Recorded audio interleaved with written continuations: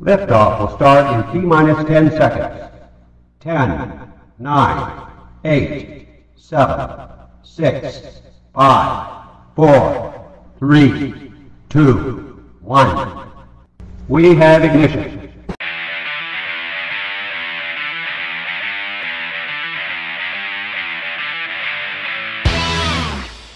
It is very important to know your gun laws, guys, and the areas that you're in.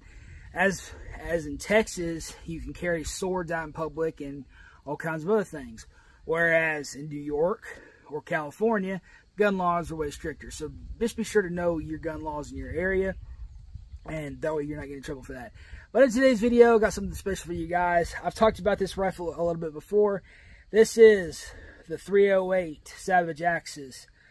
I tell you what, this rifle right here has some cons and pros, and I'm going to go through those in today's video for you guys. First off, one of the pros, it's extremely lightweight. It's easy to carry. That is something that I will always be thankful for whenever it comes to a good rifle. Being lightweight just pays intent. But a con to that is because it is lightweight, it's going to kick you a little bit harder. Now, it's a 308, so it doesn't have a lot of kick. My 30-06 kicks way worse than this rifle does. Now, something else. This is made out of a lighter steel. It's not as heavy as something like a stainless steel barrel that's real heavy. It's real big. So the barrel does heat up a lot. So if you're a person that's going to be out doing a lot of shooting, or you think you're going to be using the rifle a lot, this is not going to be the rifle for you. I know that sounds like it's kind of like I'm telling you guys. I'm not saying don't buy it. I'm just saying this rifle is probably not going to be for you. It heats up a lot because we put 4 rounds through it here the first couple times that we shot it each time, and it took a good 45 minutes on about a 70-degree day for it to just cool back down, and that's just a long time, especially to do it. Now, there's some ways around that. You can wear shooting gloves. You can wear all kinds of things. Now, the cool thing about this, though, is that you can buy these rifles in Walmart. They're fairly cheap. That's another pro to this rifle, is that it is extremely cheap. And compared to a lot of other rifles, you can buy this rifle at Academy Sports and Outdoors. You can buy it at Bass Pro. You can buy it at Walmart. That's where this one actually came from. It comes with the Weaver scope on it. It's a pretty good scope. I'll probably end up changing it out eventually. Savage has actually been a pretty good brand. It's treated me extremely well, guys. I'm not going to tell you guys anything that I'm not going to tell you guys to go out and buy it, because everybody's taste is different. I mean, you like chicken, I like steak, so gonna be a little bit different in that aspect of things.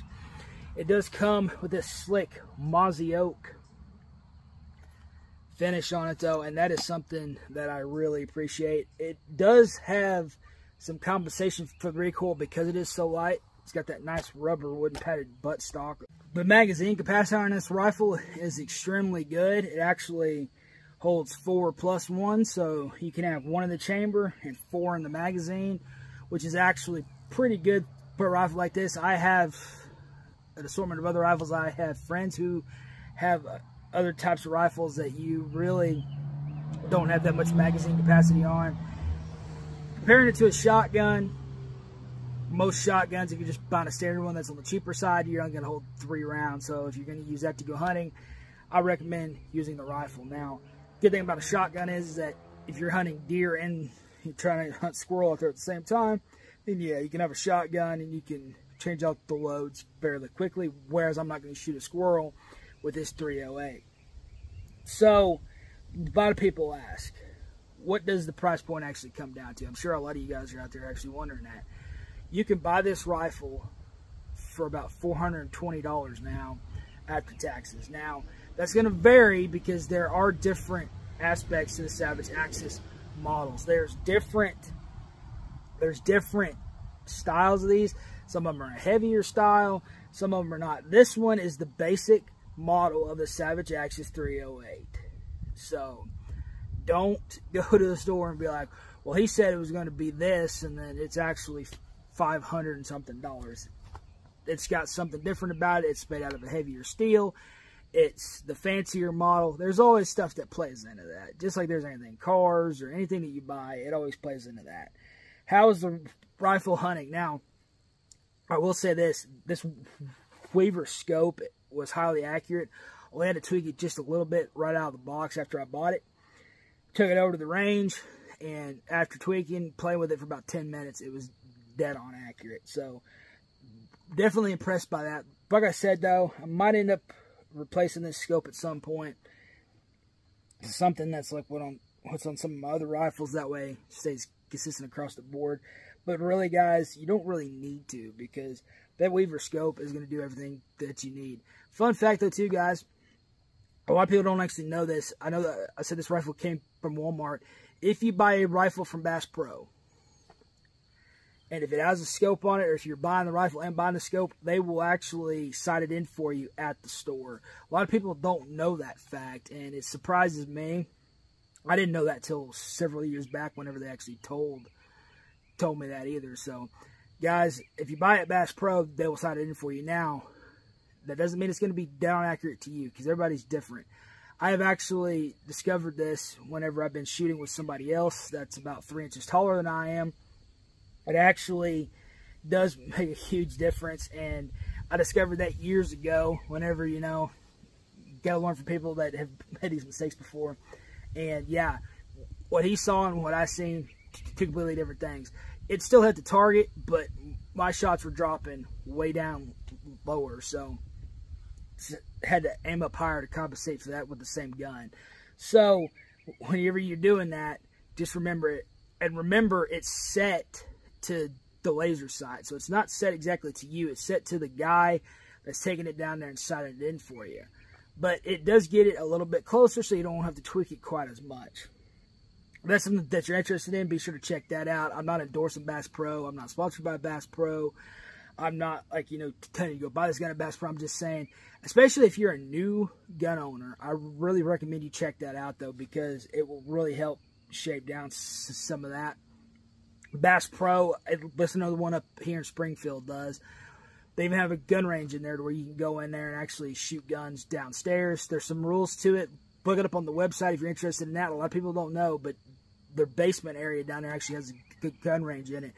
Lots of new things. Hopefully you guys learned that today, if you didn't already know, because it's just amazing to me about how this stuff gets around.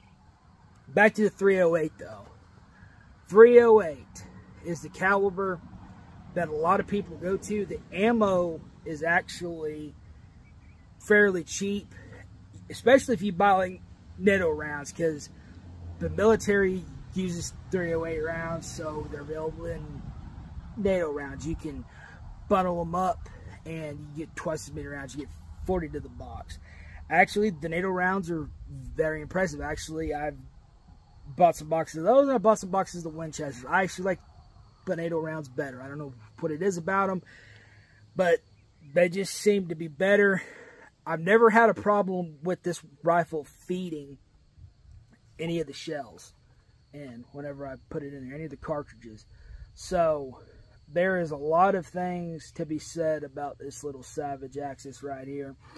Be a great beginner gun for a kid. If you're looking for a gun for your son's first hunting rifle, it's a good. I know a lot of people are partial to the 243s and 223s and all kinds of stuff like that, but I'm telling you guys, this rifle right here is one that I would highly recommend you guys check out. And then they got something. Again, though, if you're a person that's going to do a lot of shooting, you got to watch that barrel. Buy the heavier version of this gun. Savage makes a lot of different rifles. My 300 Win Mag, for example, and there's a video of it on this channel as well. It is stainless steel. It's a lot heavier, depending on what you're doing. If I was going to go hunt bear, yeah, I'd probably take the 300 Win Mag, even though it's heavier and it's going to be some extra weight. But if I was just going to go out on a casual deal to go deer hunting, this 308 would be fine, or whatever other caliber that you have. But if you had this rifle right here, it would get the job done. Wouldn't exactly take it bear hunting, not exactly something, but a lot of people hunt with this.